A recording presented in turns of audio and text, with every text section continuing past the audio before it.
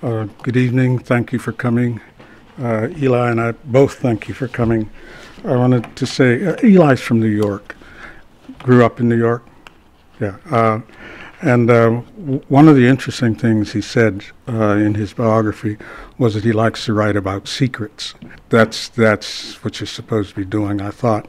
So I was really glad to see his work. One of the things that fascinated me about Eli's work, and I don't know whether you're going to read that, but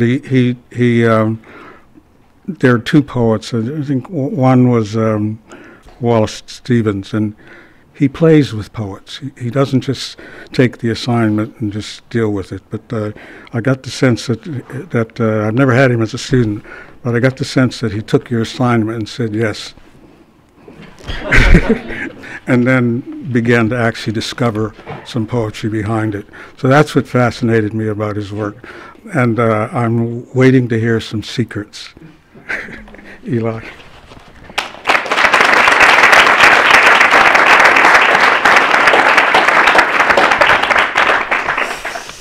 Thank you. So I'm just going to begin by reading some poems that I worked on in Nathan Hawks's class last year in the winter, and that have to do with my family and also are kind of about dreams. So the first poem is called Bury the Hatchet. I brandished a butcher's hatchet and buried it right in her face. Now I've made peace, I said, in the dream I had 29 years after she died. Pus oozed from the weary warm blue sacks under my grandmother's eyes. I heard her speaking quietly to me. She rode in a red convertible with the top down in Memphis, Tennessee, thin blue capillaries in her thighs. She smelled like warm challah. No, like the pearls around her neck. No, I don't know what she smelled like. I never got to smell her. My mother says she would have spoiled me. You are the pumpkin king, she would have said to me. No, I am no pumpkin king, said the hatchet, speaking for me, buried in her face. She's buried under dry stones in a hot desert in Eretz Yisrael. She thinks it's Tennessee, but she doesn't have a brain to think. She doesn't have ears to hear. She was my grandmother. Now she whispers defeated through my mother's mouth. I lied to you when I told you you were a king. The next poem is called Dancing Bodies. It was time to go. Pink slowly turned to black in the dawn sky, over the mall, the church, and the homeless man. What do I have to show for all of this?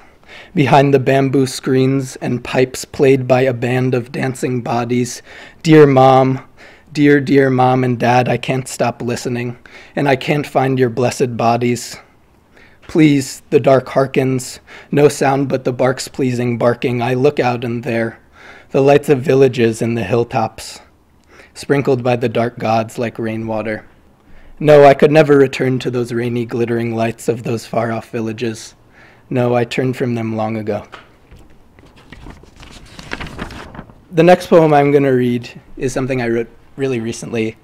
It's kind of different. It's kind of a work in progress.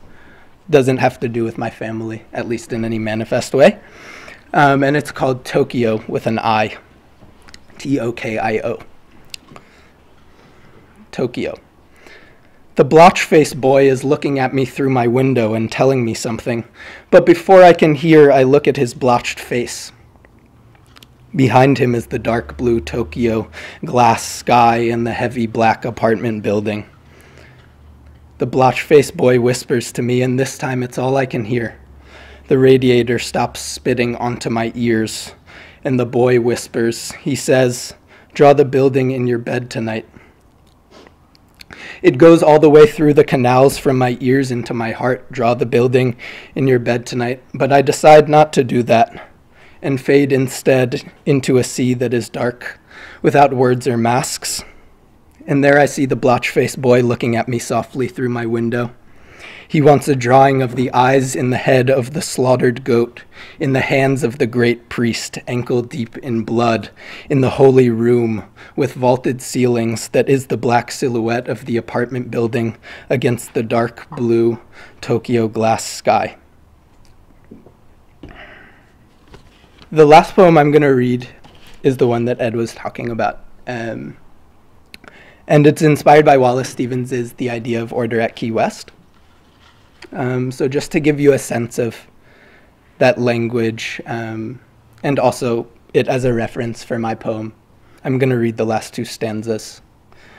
Ramon Fernandez, tell me if you know why, when the singing ended and we turned toward the town, tell why the glassy lights, the lights in the fishing boats at anchor there, as the night descended, tilting in the air, mastered the night, and portioned out the sea, fixing emblazoned zones and fiery poles, arranging, deepening, enchanting night.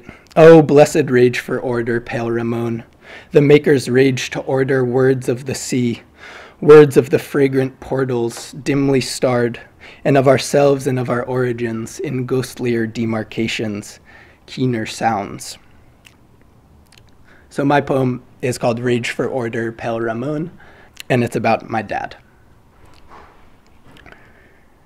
Pale Ramon's milky hand rests on my father's olive green skin. They sat together in the garden. That afternoon, my father resembled the pine trees in the backyard, tall and sympathetic, with bark that appeared smooth from a distance. Ramon Fernandez, tell me if you know what my father's skin feels like to your milky hand. Could I caress him for a moment?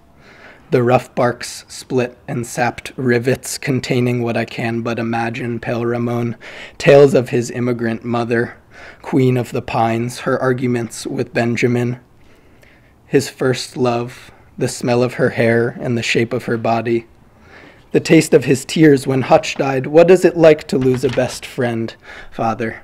Oh, only you could tell me, Ramon, whether those tears still run through my father's rivets and of their taste. Will my father ever tell me how he came to stand tall as the pines and how his head came to rest, bent in mourning? That's it. Thank you.